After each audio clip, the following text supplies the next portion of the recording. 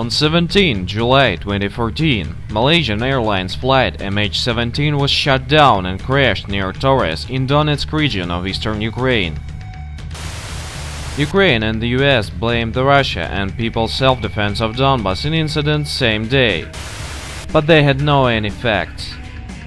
The Russian government and locals of Donbas region blamed the Ukrainian government.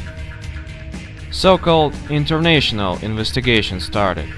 Many had doubts about the objectivity of pro-Ukrainian team that is doing official investigation into the plane downing incident.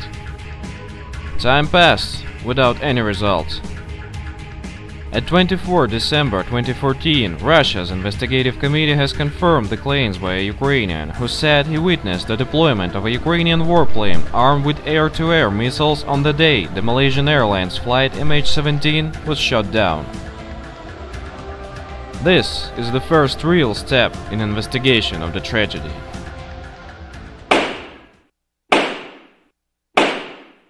In connection with the new facts about the fate of the Boeing MH17 of the Malaysia Airlines, we demand from the international community to end, finally, the whole farce and to start a complete open international investigation of the catastrophe. To convene an international anti-fascist tribunal to hold the culprits fully accountable for mass murder.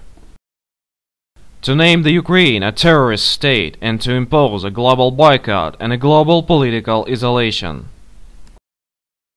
To bring the coordinators of this terrorist operation from US to justice.